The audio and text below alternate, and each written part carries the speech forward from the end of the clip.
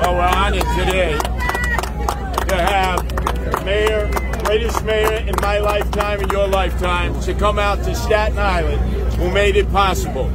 You remember in 1992, it was the unprecedented vote that came from Staten Island that put Rudy Giuliani over the top the second time he ran against David Dinkins.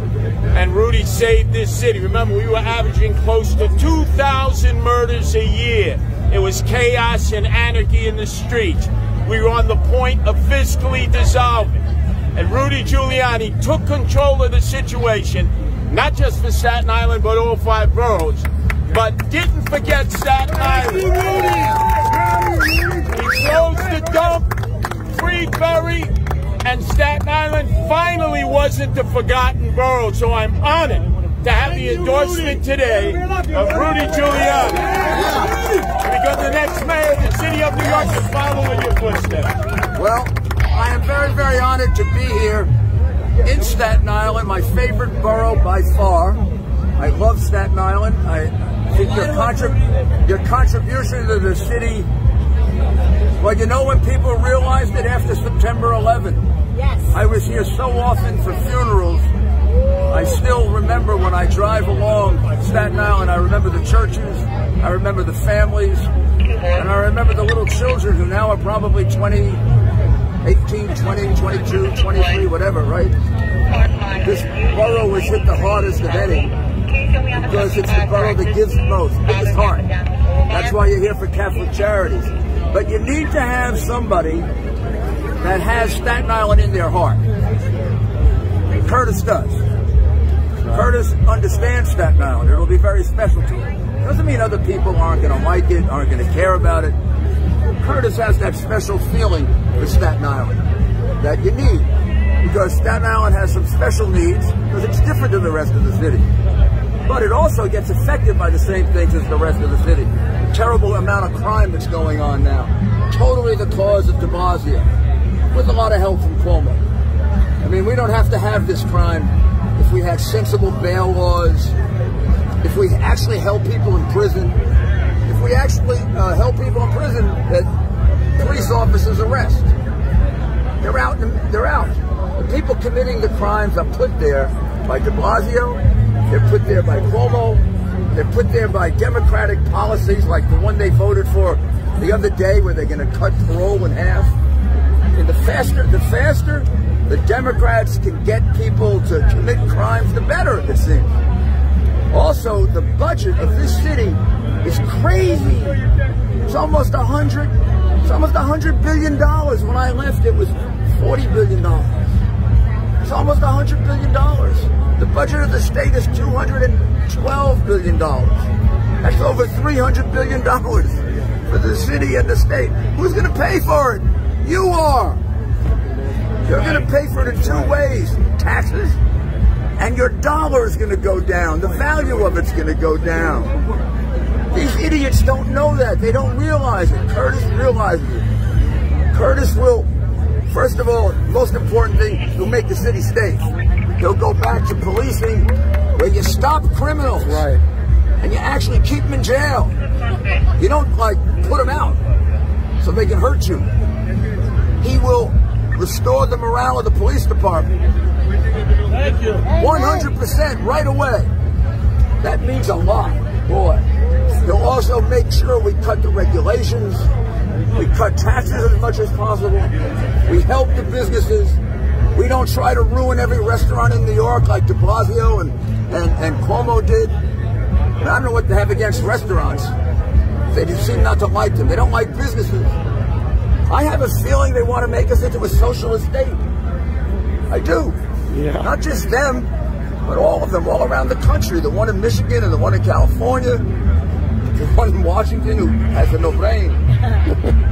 You think he knows what he's doing? I don't. I mean, if he was giving a speech now, this would happen. It's really, really wonderful to be here, to be endorsing. What is it?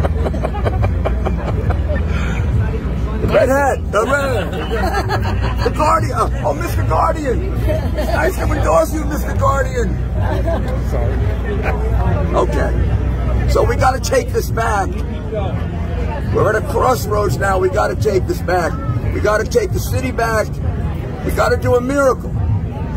First of all, we got to have him win the Republican primary big, not little, big, so he can go into the general election strong. Because any one of those Democrats will continue to ruin the city. One is worse than the other. They're going to destroy the police department. They're going to continue to do it. They're going to put us in bankruptcy. They're going to count on Biden bailing them out. Biden's not going to bail them out. We're going to bail them out. With the high taxes and the low value of money. That's how we're going to do it. The city will be like when I came into office, 10.5% unemployment, no new jobs, wages the lowest ever. Because Dinkins was the worst mayor in New York City. Until, best thing that happened to Dinkins was de Blasio. Praise him. Please, somebody worse, come along. Somebody worse. There he is, de Blasio, worse. I take Dinkins back. In a minute. Well, maybe. But in a minute. Curtis is a better choice. Yes. I'm also here to tell you. I also wanted to be here today with my son, but he is at a funeral for his mother-in-law, who died the other day. Wonderful wife, Zavili and Andrew are at a funeral, and he loves Staten Island. When you get around to the gubernatorial primary, Andrew, there's going to be only one candidate that loves Staten Island. He found out, you know, every time I campaigned here, he was here with me. Every time somebody had to chase him down the block, it was Guy Molinari. Because Guy could run. Nobody else could run. He tackled Andrew once. Got hurt, but he tackled Andrew once. Andrew loves Staten Island. I'm telling you, you got to have Staten Island in your heart. And you need people in the mayor's office, the governor's office, in Albany, in Washington. They really feel this place. Because then you can get a lot done. So, now we got one big mission in hand. November we'll have another one.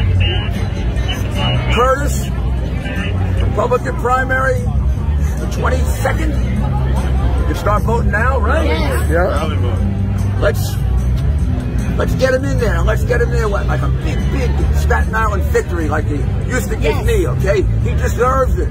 He's the right man at the right time. He knows about crime. He understands it. I've been working with Curtis since 1986. He was reducing crime with Kochwalker. Yes.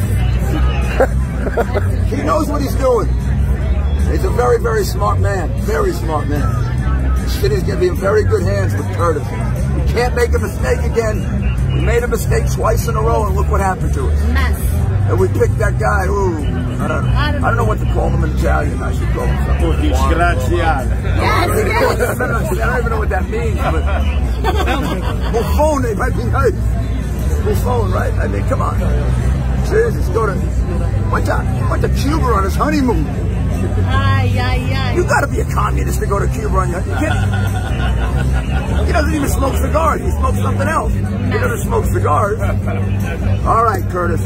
You're the man. Thank you.